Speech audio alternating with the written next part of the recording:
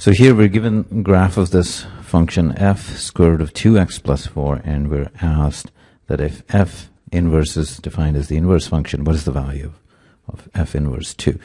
Now, this function here takes x to y, so we have y equal to f of x, whereas the inverse function takes y to x. So that means that if we look at f inverse y would be x. So it's just the equivalent form.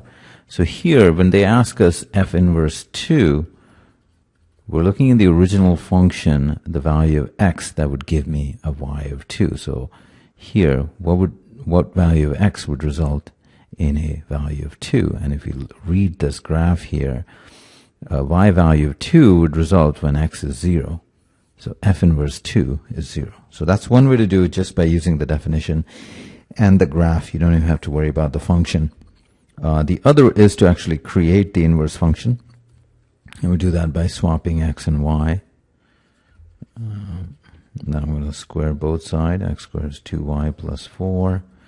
2y is equal to x squared minus 4, or y is equal to x squared minus 4 over 2. So our inverse function is x squared minus 4 over 2. They're asking for its value at 2. And if you plug it in, you'll see that you do indeed get 0. Now, obviously, this is more work than you need to do, and this is enough to just use the definition. So the answer is choice C.